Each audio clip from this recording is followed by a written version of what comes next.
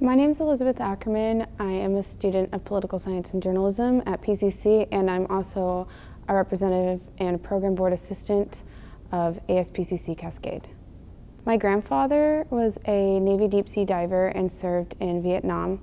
One of my uncles went to the U.S.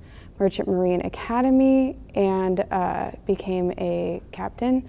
Then my other uncle served in the Navy and later became an attorney for the U.S. Air Force, and one of my cousins just left for basic training a week ago. I think that supporting the troops is very important.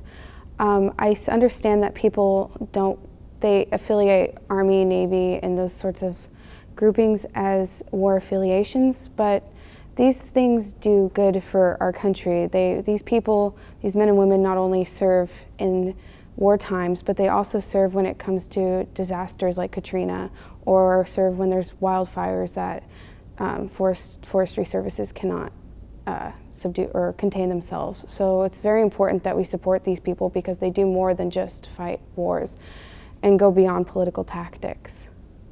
In a city that's so liberal, that PCC really acknowledges its veterans, and with the Resource Center does a lot of great work. But I feel like veterans today, through government shutdown and if you're non-active, losing your benefits and access to commissaries and things like that on base, is something that we as students should stand up for, and we should also ensure that these people are getting the benefits that they've worked for and were promised.